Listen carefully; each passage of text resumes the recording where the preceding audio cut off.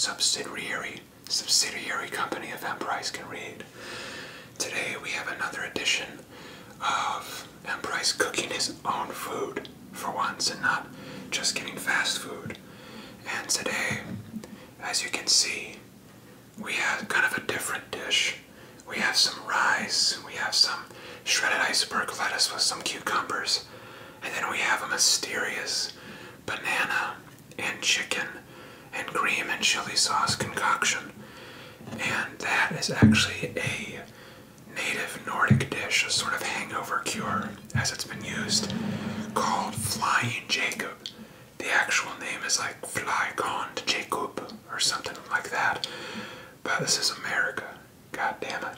So instead of making the Flying Jacob, I actually made the Flying Priice, which the only main difference of having a Flying Priice as compared to a Flying Jacob is that you get a drink Guinness while you do it.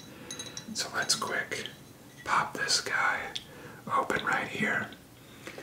And for dessert, you'll actually notice we have some more caramel corn. That was in our last video, but as the last was like that, like white chocolate sea salt, today is in the spirit of Guinness. Irish cream. And no, not alcoholic Irish cream, but just like minty dark chocolate kind of taste. So we'll be having that for dessert. Alright, let's get our Guinness popped open and let's try not to explode our microphone here.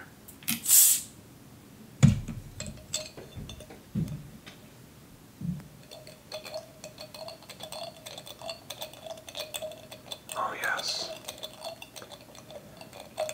Must maximize all sounds.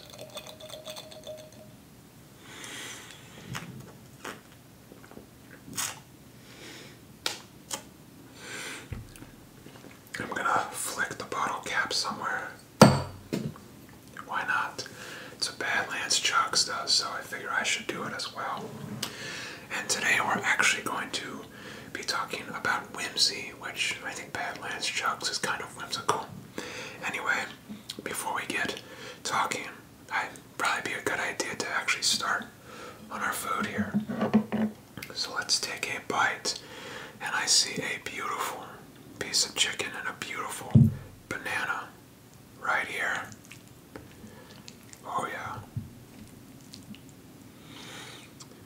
Flying Priice. Chicken, banana, chili cream sauce topped with bacon and nuts. Also, you have to have the rice and the shredded lettuce with cucumbers in it. I guess that just makes it official, as well as it's a nice sort of palate cleanser, actually, so I recommend you try it yourself.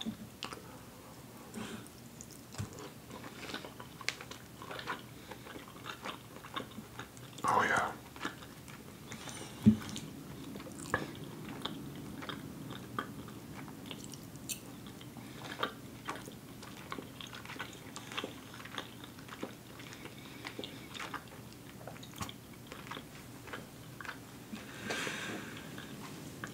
Our towel system.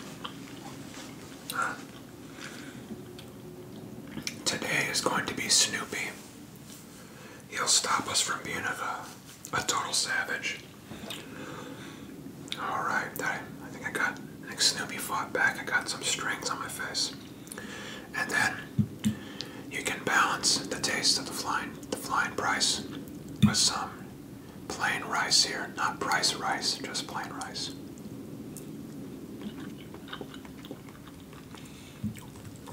And then some salad. Oh gosh, I got some chicken in the salad. That's never a bad thing.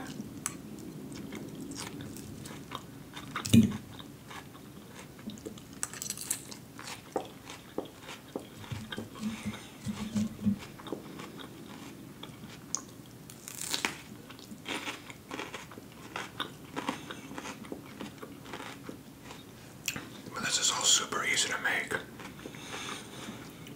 You don't even really have to cook the chicken. You can just get a store-bought roast chicken Or if they even don't have that, you can just use the little like grilled chicken bites you'll see in like the prepackaged meat aisle. It may not be as good as a roast chicken, but hey, a lot cheaper, a lot easier.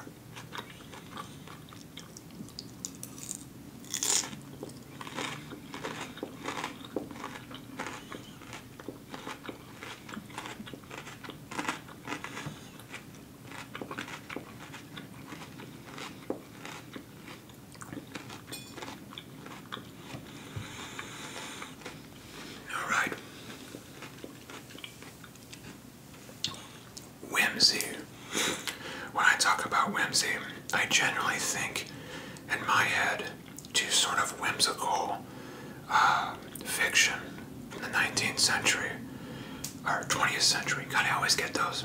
So the 1900s is the 20th century, the 2000s is the 21st century. Am I the only one who gets confused by that? My entire life I've just been haunted by that weird contradiction. And I feel like I'm sometimes the only one who gets confused. Other people just effortlessly, whatever. The video's not about that, it's about whimsy.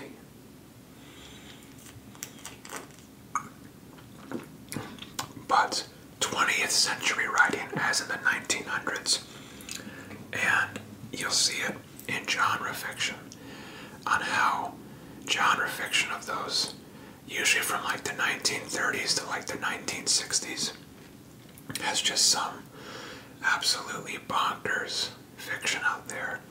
You have the sort of the chic futurism kind of fantasy that's like, you know, how like Star Trek is. It's not like Star Wars, like space opera, but it's like, you know, sexy men and women in cool uniforms with their kind of stylish blasters going on to planets and exploring stuff. You've got the kind of grunge fantasy that's like Conan the Barbarian. And you'll see like, you know, the big muscly dudes, and the women will always be in like, you know, armor. We all know what their armor is. You know, like Conan the Barbarian or Cerebus.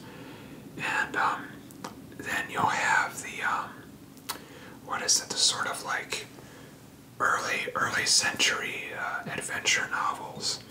Kind of like, I know Jules Verne was, he was like, I guess the 1800s, I almost said 18th century.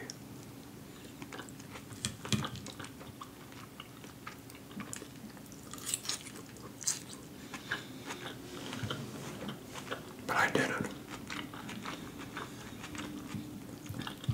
You know, all this stuff like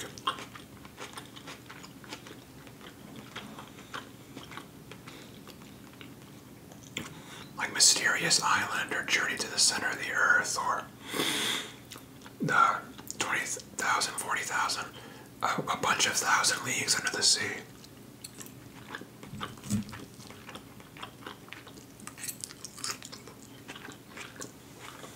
And I just love the aesthetic of it. I love the irreverence.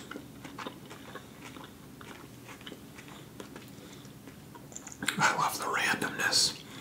I love the imagination of, oh, we want to see dinosaurs. Well, let's just go to the center of the Earth and there's going to be a sub-planet, internal sun, with all this lost civilization nonsense. And it's like, yeah, I can get behind that.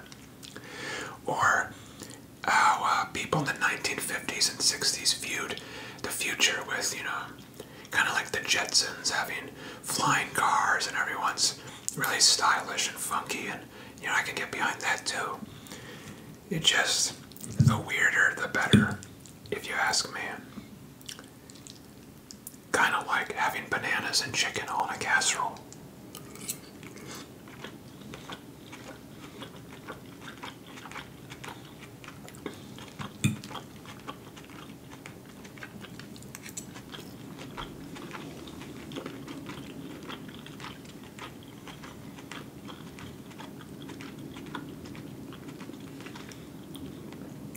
Which, if you watch my last video with one of my other recipes, you will see that I still have my recipes down below in the description. So please, try it for yourself. Try it at home. It really is a super simple dish, and it just is amazing.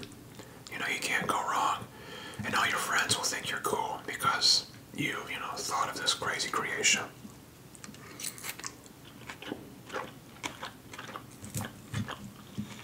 And if you have no friends, this dish will certainly get you some.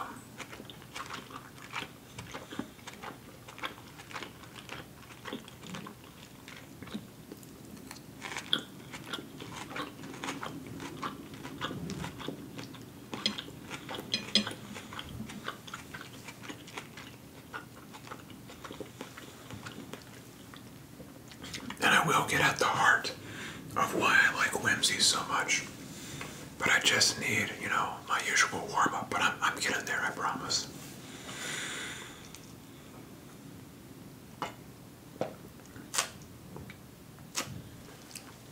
Oh, 1 o'clock in the afternoon, here I come. So, back to, I guess, my favorite example of like Whimsy. One of my favorite examples of just like the base pleasure of reading it would be the Tarzan novels. Now, I mentioned this in my other video description link, it's somewhere, okay? For my 100 subscriber celebration, that I absolutely love Tarzan books that were written almost 100 years ago. Over 100 years ago in some cases. And these actually are the vintage Tarzan white backs that I have. And then these were the random copies I got from my uncle that I probably, maybe, I didn't steal them, he lent them to me, but I haven't given them back for like 10 years, so who do they belong to, me or him?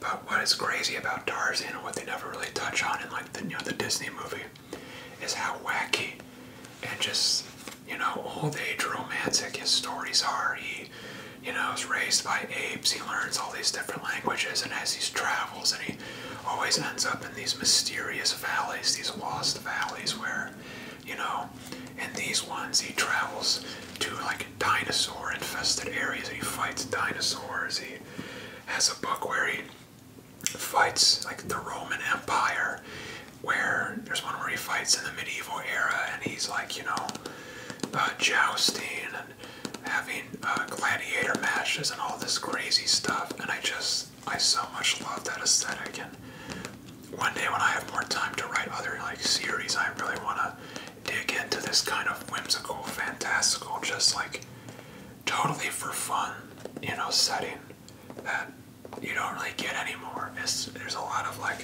old fiction from very long ago that deals with that sort of, that irreverence that I just wish that today's era had. I think we're just so serious, in today's culture.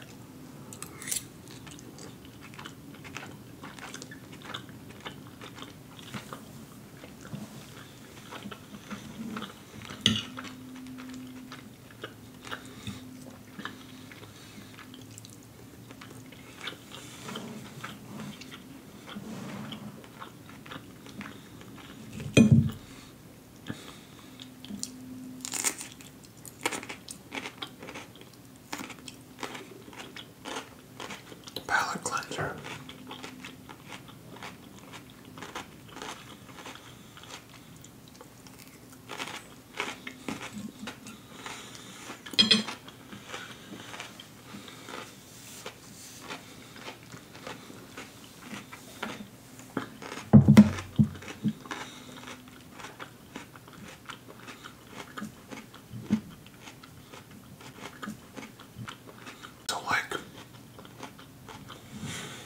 Continuing on with how serious everybody is and how serious like a lot of art nowadays is. I just think a lot of it comes across as being very pretentious and being very like holier than thou. And I find a lot of it tends to alienate people. Either you have stuff that is just so snooty that no one likes, or you have stuff that is, clearly has some kind of social agenda, some kind of political agenda, and they're just kind of shoving it down the viewers or the readers or whoever's throat. or you just have stuff that, you know, has like no meaning whatsoever, and it's just kind of like, you know, kind of blah. And that's good, you know, every once in a while. It's good for, like, you know, obviously with my Tarzan books, it's, you gotta have fun once in a while. But in terms of like trying to make something that people can enjoy, but also has a sort of deeper meaning, I think Whimsy can really help out with that. Because a lot of times, much like humans themselves, I think, Whimsy has this sort of veneer or facade of being like fun and happy and quirky. But below the surface, when you really get to know a person, or when you really get to know a piece of art, you can see not necessarily always like the darker half, you know, not trying to be edgy, but the half that people are more self-conscious about, the part that people maybe lie about or hide, the sort of truth, you could say, about a person or about an artistic subject.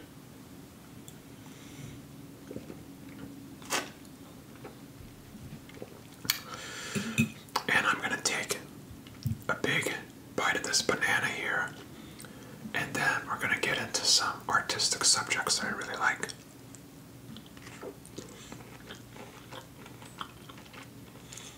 Yeah, nice bacon and peanut on top.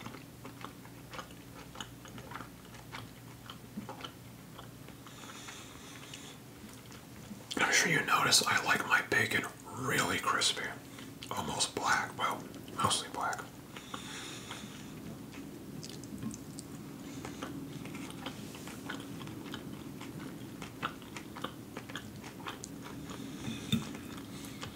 Oh, so good.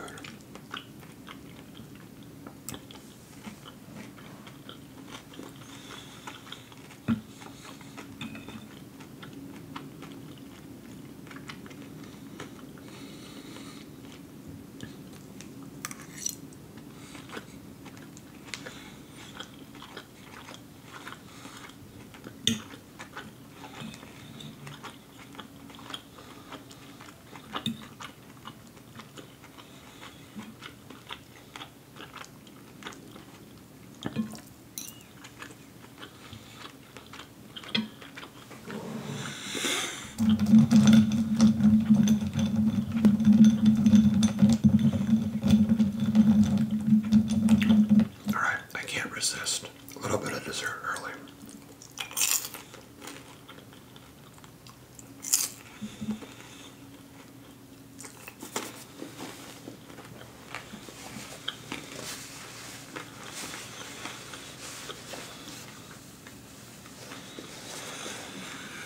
But in terms of sort of whimsical art that can reveal a deeper part of oneself or of a culture or society and whatnot, I think I usually reach out to sort of chic futurism or any kind of like, you know, mid-century depiction of futurism.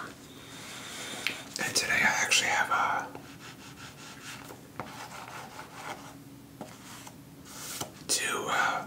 I collect vintage books, I know. 2 vintage books I would like to show you. We have, as you'll see here, Ahead of Time by Henry Kuttner. And this is a sort of a short story collection. And then we have The Alien by Raymond F. Johns. And as you can see, they're all kind of in that weird Star Trek, like, funky but also kind of sexy uniform. All the women have like short skirts, and the men are in like super tight shirts that like accentuate all their muscles and stuff. And yes, there is a giant naked man on the front. Don't worry about that. But I think both these books are sort of like a fantastic example of what whimsy can become. So we'll start with Alien. This is about a guy, or this group of like, you know, engineers, astronauts, and of course this is when like, you know, they have like colonies on Mars Mars and Venus and Saturn somehow. And they're like exploring the galaxy, and they find like a Martian, basically relic, and it's this guy who's like frozen in time from like 1,000,000 years ago, and they revive him, and it's about how once he gets revived, he tries to, of course, conquer Earth, and how they have to stop him, and travel across the galaxy to find, allies, and, pretty wacky and kooky. Kind of what you'd expect from something written in like the 1940s or 50s.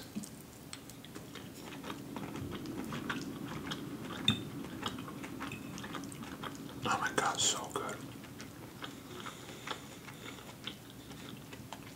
Do I have to talk about this? Can't I just eat?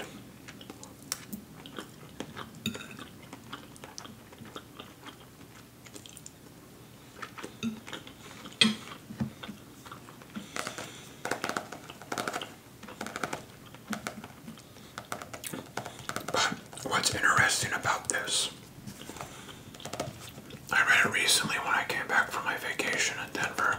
That's where I got the book. What astounded me was how it compared to current times, because how the alien, the Martian guy, gains a lot of power on Earth is actually like people willingly give it to him, and like kind of like half the planet pretty much makes him like their leader, because he appeals to a lot of like the current crises and bad things going on, essentially. And he's very much a populist, you could say. There's a lot of zealotry that goes into supporting him.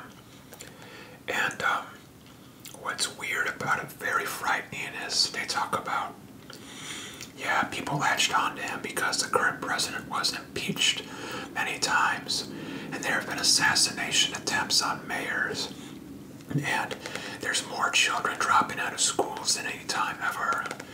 There's violence and riots and looting in the streets. And I'm like, oh, wait a second.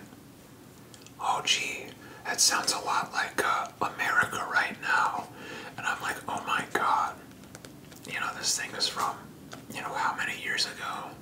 Yeah, it was from how many years ago, and it's almost like the events that led up to like this horrible alien takeover are like currently happening in America on all sides of, the political sphere.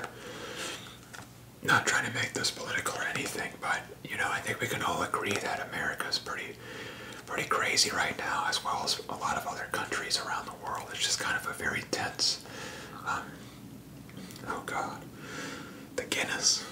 It's a very tense time in our world, everywhere, whether you're, in one of these horrible war zones, or whether you're even distanced from it all.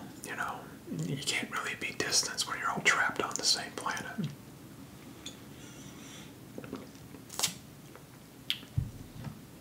Which is, funnily enough, something that like one of the love interests in this book is always like, yeah, let's go to Venus, let's escape. And it's like, if only we had another planet we could escape to. But even the guy in this is like, we could escape to Venus, but at what point will, all these new places just become, just like Earth? Can you ever really escape? And then we have Ahead of Time, which is just a collection of short stories, and I obviously am not going to cover every single short story in this, but I will talk about, one in particular that was very, very haunting.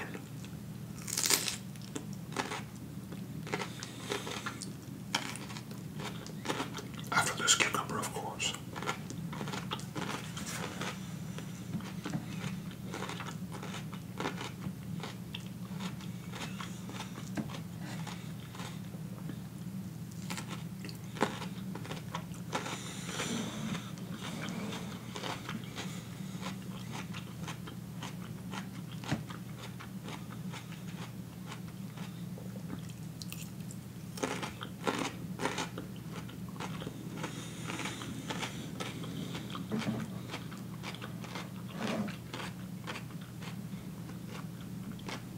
Oh my god, there's a spider down there. Get away.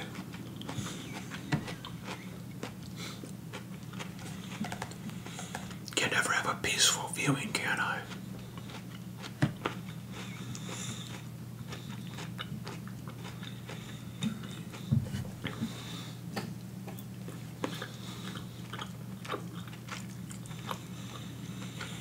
God, I wish you were here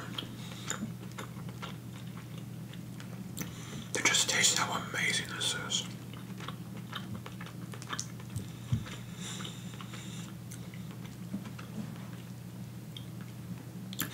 When I first heard about it, I was like, there's no way that's good.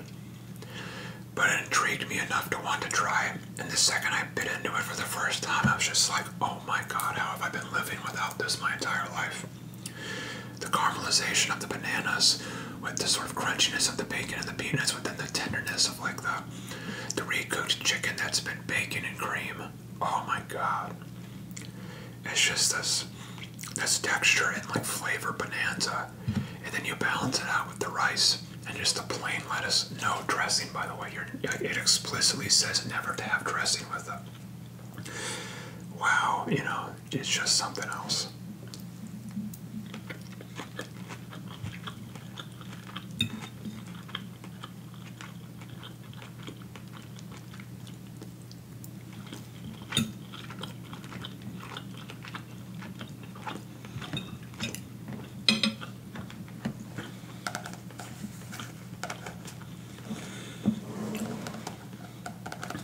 So one of the stories in Ahead of Time is about advertising. And it's about this like world where there's so much ad, you know, presence that they're literally in the air, like as like basically like clouds that just kind of drift through streets and through skyscrapers. And that there's also ads that are broadcast directly into your brain. And you of course have to like pay for headphones or earbuds or special apartments to like block out the constant ads, and not even like the highest quality ones can do that. And then of course the only real solution to that is to get into one of these super special apartments that are like virtual reality paradises that just become whatever you want them to be. And the story's about this woman who runs out of money and then, you know, has to leave her virtual reality apartment and then swindle this guy out of all of his money so she can afford to go back in. And it just ends up being him wandering around depressed, broke, and knowing that he just kind of goes gradually crazy from all the constant mental attacks of all these ads, all this mental unrest. And it's just like, oh my God, how long will it take until America or the rest of the world becomes like that, you know? Like, oh, what a nightmare. And like, some of the stories in this kind of parade is like, God, I cannot drink anything, can I? Some of the stories parade is pretty fun and happy. Like, there's one where two guys are like fighting from across a valley, shooting at each other with rifles, and like an alien comes down and tries to make peace between them. There's one about like a time-traveling hillbilly guy. You know, some are very fun and flighty. But between that are the stories about the ad guy, or about, you know, what happens when your body dies but your brain lives on, and people put your brain into like this sort of robot thing and you live on as like this. Your mind is still present but your body has vanished. You know, what are you then? And I just think that what makes Whimsy special and what makes these kinds of stories special is, real quick.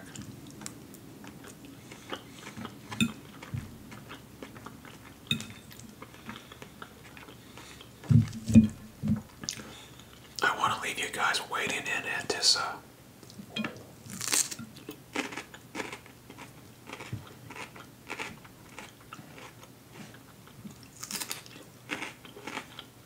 Patient. I know, a piece of rice.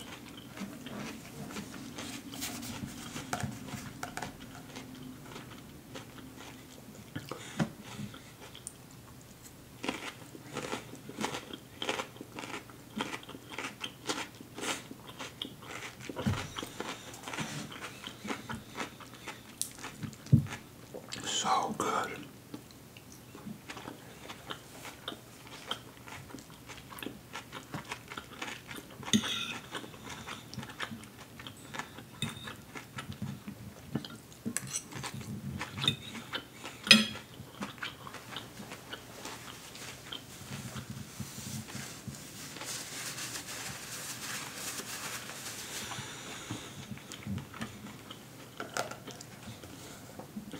But what makes Whimsy so special is it facilitates this sort of balance between fun and meaning.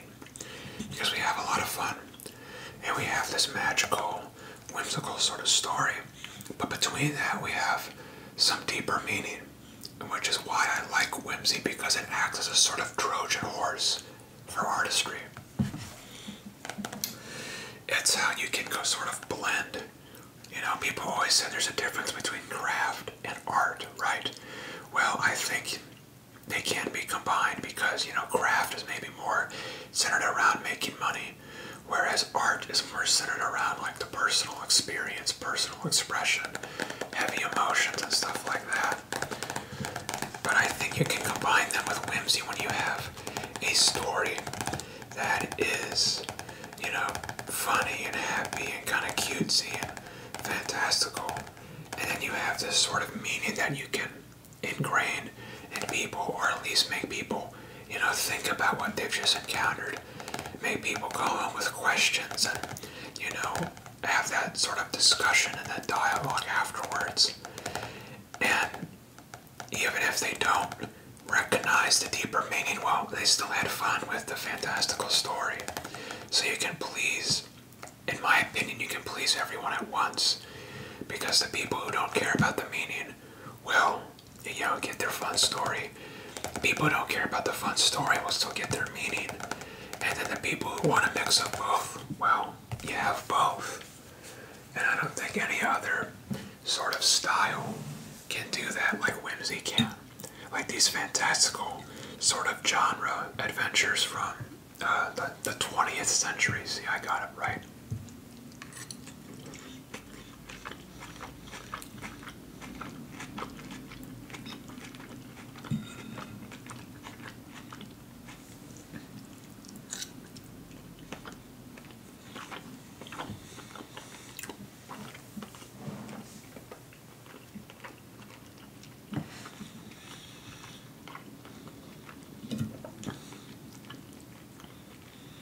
So I encourage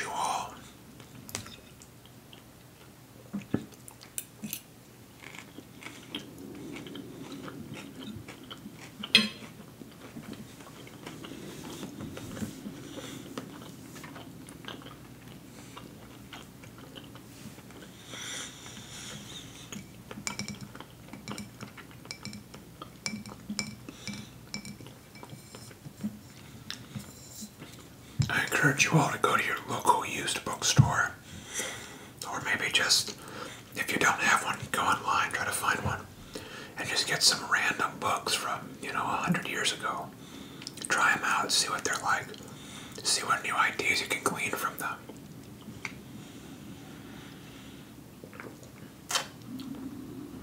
And even if you don't necessarily glean ideas, well, they're fantastic examples of seeing how people have really always kind of been the same, you know, forever. People all had the same emotions, the same desires, the same fears. And, you know, seeing art from 100 years ago really puts into perspective how maybe little we are on an individual level, and how everyone, no matter, you know, your origin, kind of goes through the same story and the same hardship. And I mean also, it's pretty cool to support your local bookstore.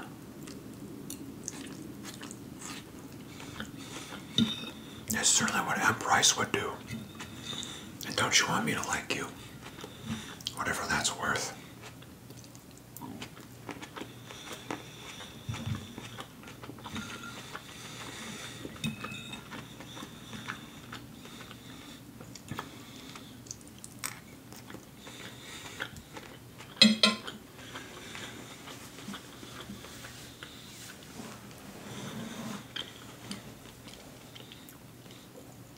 you know, even these videos are kind of a great example of it because I'm trying to lure you in with like eating cool foods and whatnot.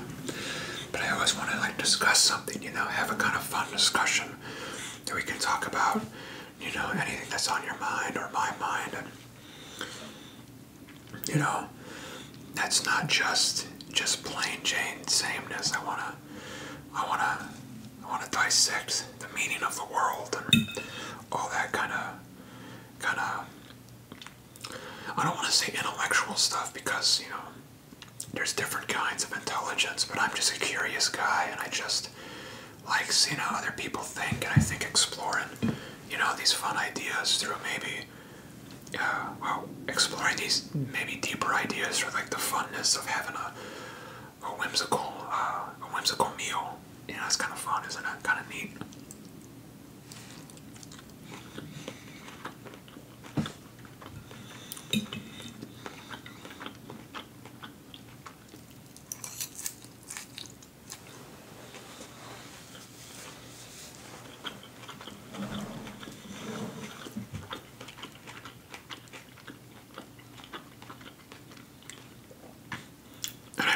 If you've gotten this far, you better have gotten a grocery list out and started writing down the stuff you need for this. Because honestly, that's the most important thing to take away from this video. Not my armchair philosophy, but good food.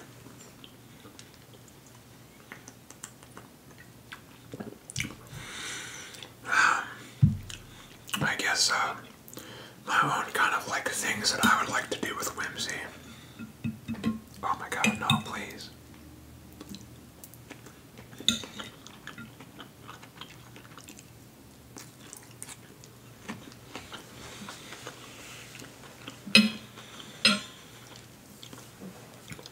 I would love to make like a grunge fantasy series. If you want an example of that, you should check out Cerebus. Not Cerberus, but like Cerebus. It's like this aardvark guy. He's an aardvark, right? Or armadillo.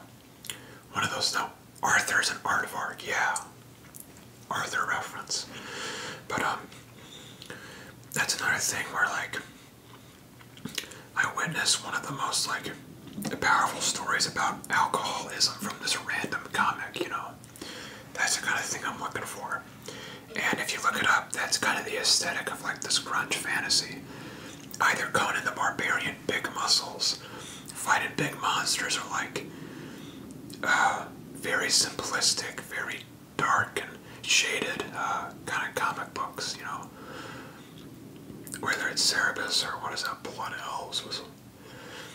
Just look it up, you'll find it. And I'd like to write a sort of grunge fantasy about like Viking people, kind of Viking warriors living in the north, and you know, fighting weird like, you know, saber-toothed monsters or trolls or other like kind of dark fantasy enemies and different tribes and cultures and kind of their adventures across this sort of, you know, foreboding wasteland. I think that'd just be super fun, and maybe you could just, you know, dive into some pretty surface level themes of like humanism or, you know, empathy, you know, just stuff like that to still have a fun adventure story, but, you know, keep people have their mental gears in check while they're doing it as well.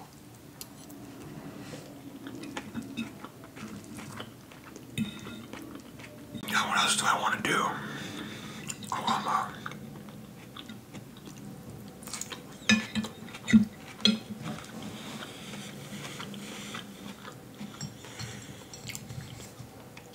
none of these are like fully fleshed out, by the way. I'm obviously working on other material at the moment. Kind of just vague outlines in my head, these ones, but I want to have like a chic futurism thing about, you know, colonizing other planets. Am I allowed to say colonizing on here, by the way? Or is that, who knows?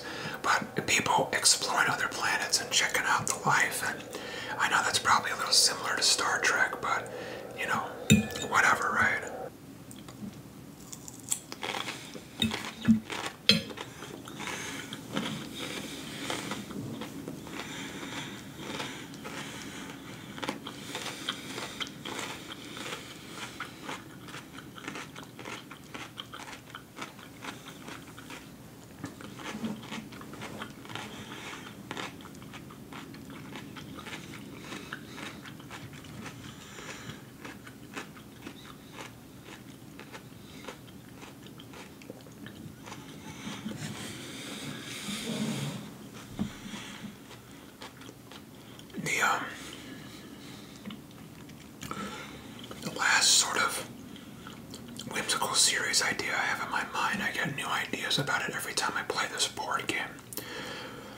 But if you've ever played the board game Arkham Horror, or even like Mansions of Madness, whatever edition you happen to have or can buy, I always get ideas about maybe having a sort of story like that.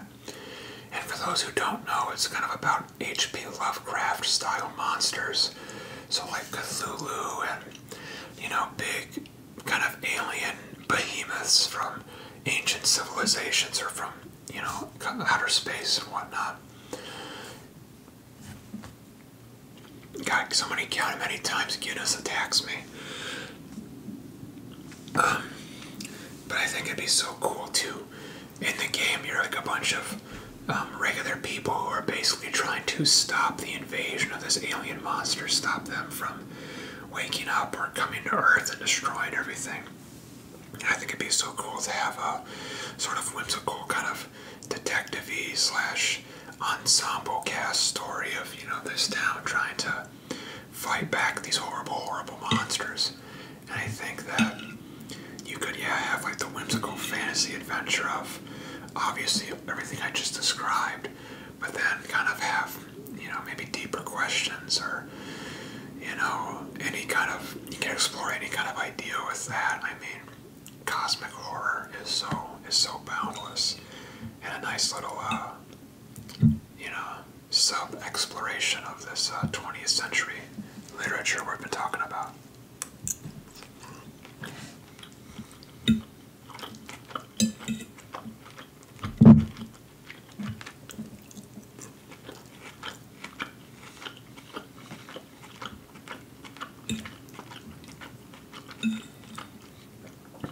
But yeah, I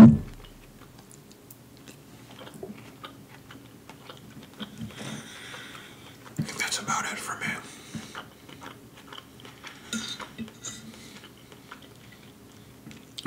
I'm down to 1 cucumber, so I better have to wrap this up.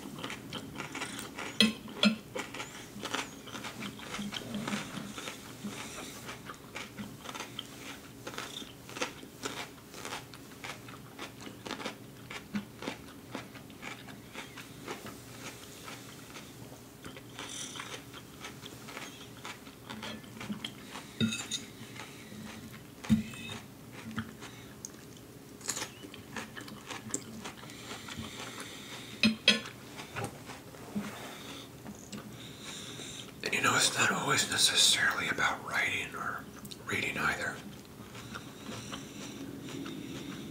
You do the same with film or music or theater. Alright, we got 1 piece of banana and chicken left. If you're still with me, thank you so much. I really do appreciate it. And I do appreciate this banana.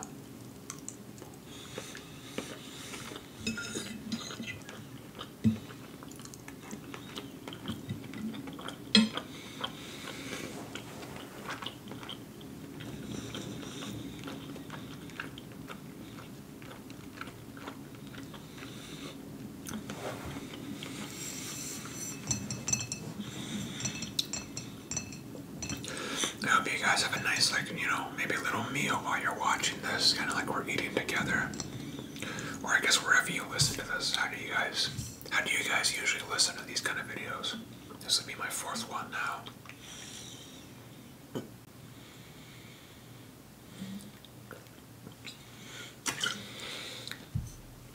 Oh God, I must finish it, I must do it.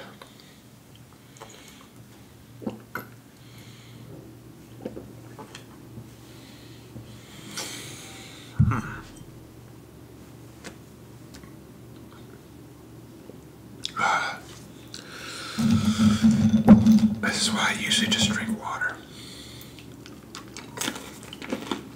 Which I have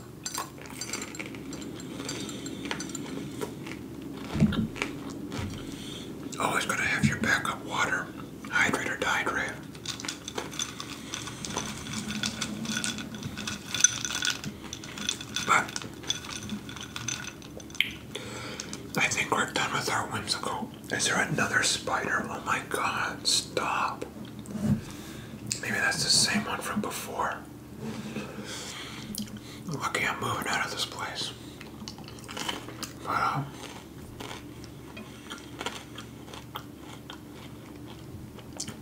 I think we're pretty much done with our discussion.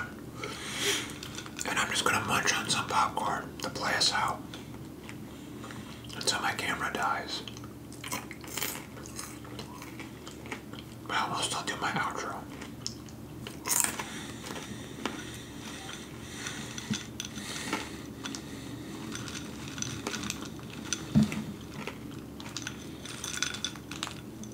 Chocolatey bits.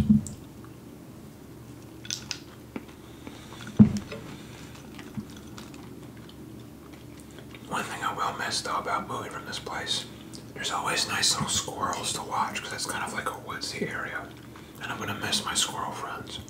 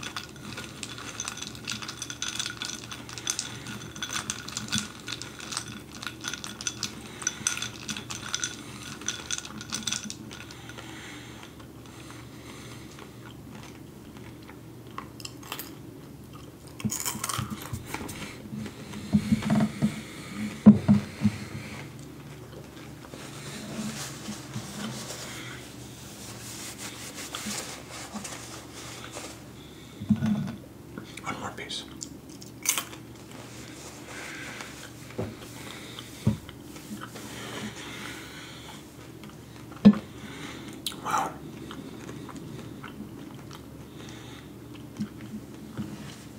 if you're still with me, thank you so much. At the time of this making, I have like 145 subscribers, which is more than I ever thought was possible.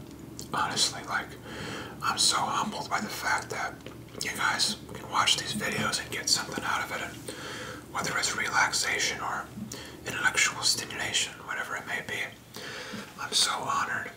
And here's to, I just had my 100 subscriber celebration. I hope we have another 100 more, 100 after that. Let's take this train to 1,000. But until then, as you know, I am Priice, and this is Priice Can Eat, a subsidiary division of Priice Can Read. And as always, Dog City never sleeps. I hope that you may sleep and eat this chicken banana casserole because once again, it's amazing.